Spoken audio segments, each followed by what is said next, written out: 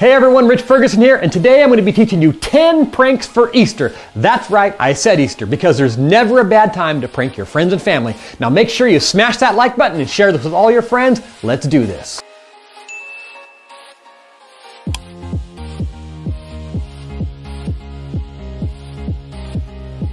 For this evil prank, get yourself some of these marshmallow peeps and some hot sauce. Stick a hole in the bottom with a pen or toothpick and carve a little reservoir in the bottom and then fill it with something crazy hot. Oh, that's gonna be brutal.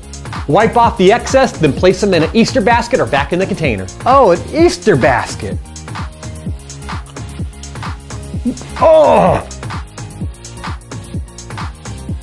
This next prank is cute and harmless. What you're gonna do is print out this sheet of bunny ears and you're gonna affix them to a dozen eggs in the fridge and leave them there for your mom or somebody to find. You can easily draw your own bunny ears on paper and cut them out, or you can print this sheet that I've made for you. The link is in the description. It's free for you. So smash that like button. So once you cut the ear out, fold the tab over on the back and tape it to itself so you have this little area right here to attach to the top of the egg. Once you've made your ears, attach them to the top of your egg, and then you have these cute bunny ears, and then you just fill in the face here. On the sheet that I've made for you, there's an example of what you can draw. You can basically copy that or make your own. And when you're done, just place them in here and leave them in the fridge. This one's kind of evil. Get together with friends and family and have an Easter egg hunt in your backyard. But the gag is there's no Easter eggs hidden. So you watch people searching for something that's not there. And of course you can reveal it's a gag and then go hide the eggs and do it accordingly. Along those same lines is inside these plastic Easter eggs, instead of candy or treats, put a note that says try again. Or leave a couple eggs out that are obvious that have clues to other locations that are impossible and make it a scavenger hunt where at the end there's the prize.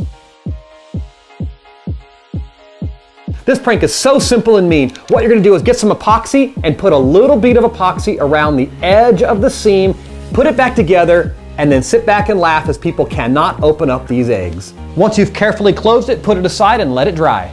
Now once you've done a bunch of these, just leave them laying around or put them in a basket and have one that's secretly marked that you can keep track of, that you can easily open up, take out the candy, and then people will not suspect anything, and then when they try, they will look like a fool. This next one is so simple and funny. Take the candy out of a plastic egg and replace it with something like Brussels sprouts, fruit, or vegetables. Oh man! Just imagine the look on a kid's face when they open it up and that's inside. All right guys, 5 more pranks to go. Be sure to hit that like button. This next one is such a simple and awesome way to scare your brother or sister. Get yourself a basket, cut a hole in the back, or just push your hand right through the bottom of the basket, right through the material, and then when they reach in to grab the candy, your hand is there for a scary surprise.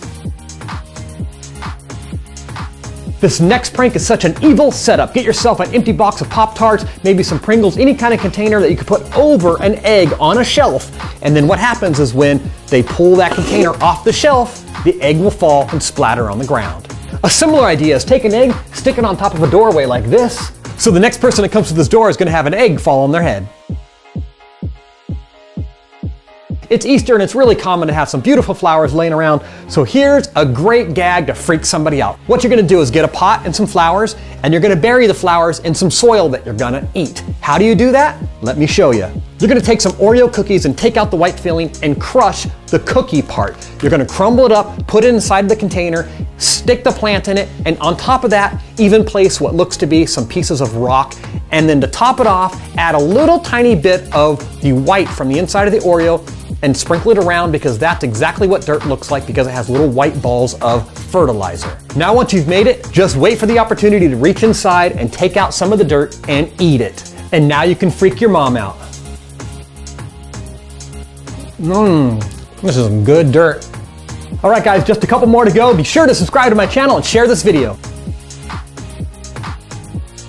All right, here's a couple more really simple ideas for Easter. What you do is you take a regular egg and you color it just like you would with your hard-boiled eggs, but mark it in a way so you can keep track of it, then sit back and laugh as somebody probably will break it, or even hours or days later when somebody peels open what they think is a hard-boiled egg and they crack a regular egg and it goes all over the place. So evil.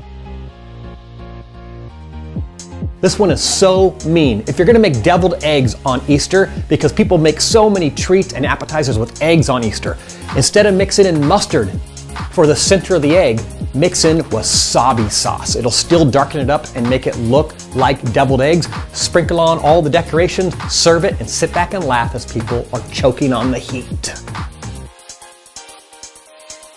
Here's a cute bonus idea for you, but first, don't you think it's kind of funny that marketing suggests that bunnies lay eggs? That's right, bunnies don't lay eggs, but they do lay poop. So here's a funny idea. Lay some chocolate Easter bunnies around on the counters and then trail behind them with little chocolate pellets or maybe even some chocolate little Easter eggs. And that's just a cute way to present some treats that's edible. Tasty. All right, it's time for a weekly giveaway. I'm going to give away one of my trick books. So all you got to do is comment down below. Tell me that you've liked and shared this with your friends. I'll pick a random comment and send it off to one of you. Thank you guys so much for all the support. Now, make sure you subscribe to this channel if you haven't, because we do weekly tutorials, all kinds of pranks, magic, social experiments. It's an absolute blast. So thank you guys so much for the love and support, and I'll catch you next week. Peace.